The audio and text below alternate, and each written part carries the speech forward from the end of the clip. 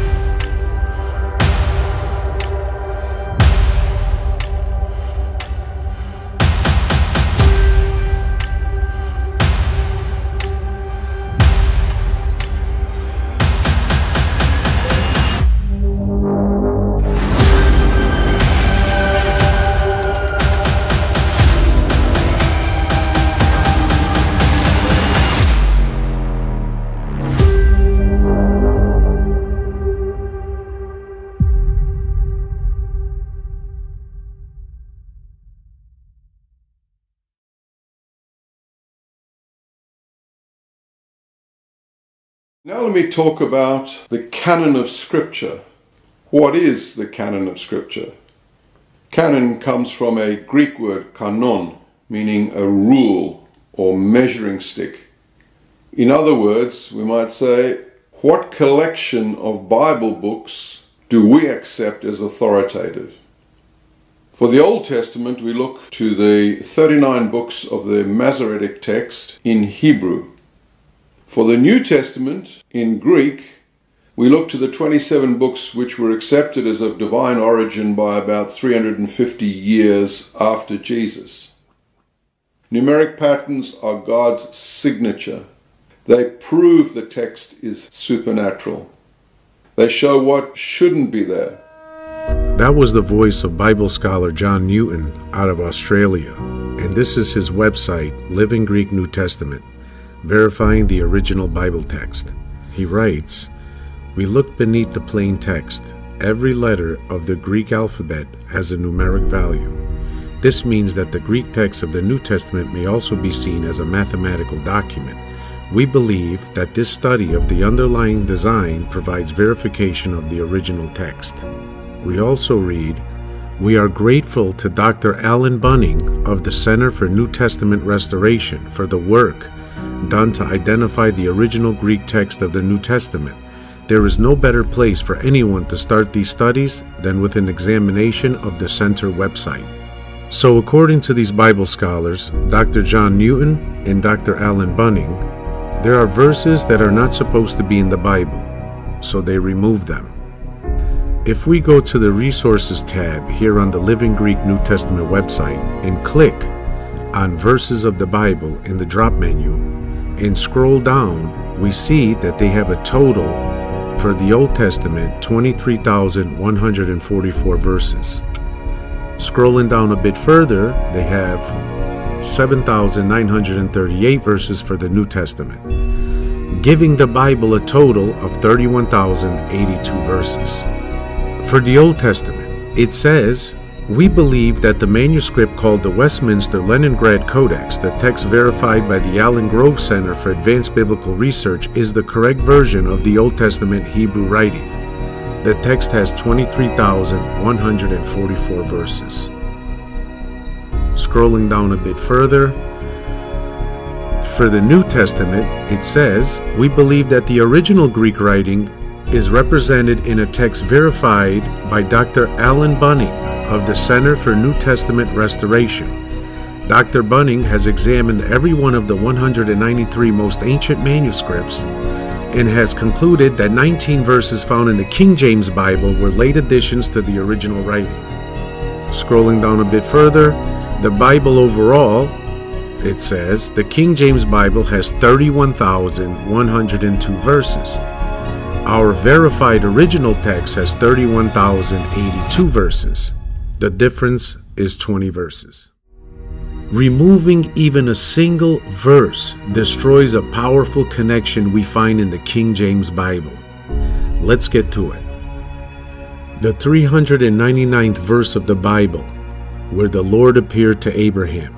Genesis chapter 17 verse 1. The 400th verse of the Bible, where the Lord establishes an everlasting covenant with Abraham. Genesis chapter 17 verse 2. From the point where the Lord establishes his everlasting covenant with Abraham all the way to the last verse of the Bible is a total of 30,703 verses. Drop the zeros. 373. That's the divine word. That's the Logos. The Lord's everlasting covenant with Abraham established on the divine word. What else did they destroy? From the first verse of the Bible up to the 399th verse, where the Lord appeared to Abraham, to the 400th verse, where he establishes an everlasting covenant with Abraham, connecting to the divine word, the Logos, 373. If we drop the zeros, 1 plus 399 plus 4 plus 373 equals 777. If we take chapter 17 verse 1 and chapter 17 verse 2 and add them as whole numbers, 171 plus 172, we get 343, which equals 7 times 7 times 7. What else did they destroy? If we take the numbers 1, 399, 4, and 373 and reduce them down, we get 1344. 13 times 44 equals 572. 572 is at the 3168 digit of the golden ratio. 3168 is the Greek for Lord Jesus Christ. If we take 572 and add it to 3168, we get 3740. 37 times 40 equals 1480, which is the Greek for Christos, Christ.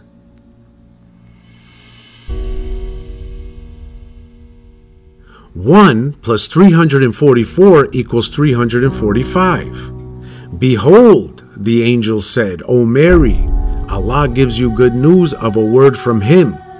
Logos, a word from Him. His name will be Christ Jesus. Speaking of good news, look at the initial letters of the four Gospels, Mark, Matthew, Luke, and John. MMLJ, 4431. In reverse, 1344. 13 times 44, 572 at the 3168 digit golden ratio. Take 345 and add it to its reverse, 543, and you get 888. Do you see how the divine word, the Logos, extends over to the Arabic text of the Quran? Check this out. The everlasting covenant was established on the divine word, Logos. If we take the Bible's 32,291 for chapters and verses, and the Quran's 6,350 for chapters and verses, and reduce those numbers down, we get 5,368. 5 plus 368 is 373, the Logos. Let's look at the Bible and the Quran again. The Bible for chapters and verses, 32,291. The Quran for chapters and verses, 6,350. 32,291 plus 6,350 equals 38,641. 38 plus 641 equals 679. And 679 is at the 98th decimal digit of pi. The 98th chapter of the Quran is called Al-Bayina, the evidence. 679 plus 98 equals 777. 777 perfection. There are three key words in the first verse of the Hebrew Bible. Elohim Hashemayim Haaretz, God, the heaven, the earth. In Hebrew, which equals 777. Dr. John Newton's version of the New Testament has 7,938 verses. If we lift 7,938 from 38,641 chapters and verses of the King James Bible and Quran, we get 30,703, which verifies the Lord's everlasting covenant with Abraham, established on the divine logos. He was not supposed to remove the verses, he was only supposed to lift them to see what it unveils. So by lifting 20 verses from the King James Bible, we get a total of 32,271. 32 plus 271 equals 303, and 303 is the grace name of Abraham. Standard 248, ordinal 41, reduce 14, which equals 303. And 32,271 is built in the first chapter of the Quran. So as you can see, this Bible code 32,271 found by Dr. John Newton is encoded in the Quran's greatest chapter, Al-Fatiha, the opener. What you see here are my original paintings, which are also the cover design for my book. Hidden in this cover design are the codes, which total 38,641, the number for both the Bible and the Quran, authenticated by Abraham.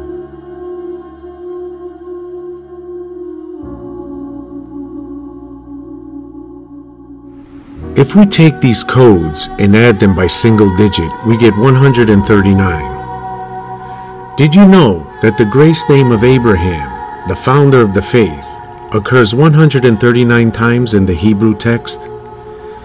Did you know that the greatest chapter of the Quran, Al-Fatiha, meaning the opener, is built on 139 letters?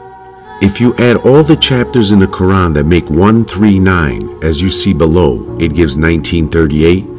And if you take the verses that belong to those chapters, it gives 1998, which is the chapter called Maryam in the Quran. 1452 plus 1998 equals chapter 3 verse 45. Mary receives good news of a word from him. 1452 plus 1938 equals chapter 3 verse 39. John confirms that word as being true. The front cover core is 171. The back cover core is 37. 171 plus 37 equals 208, which is the standard value for the name Agron, times the body, 38,641 equals 8,037,328. 8 plus 37 plus 328 equals 373, the logos. Numeric patterns are God's signature. They prove the text is supernatural. 777, sealed by the King.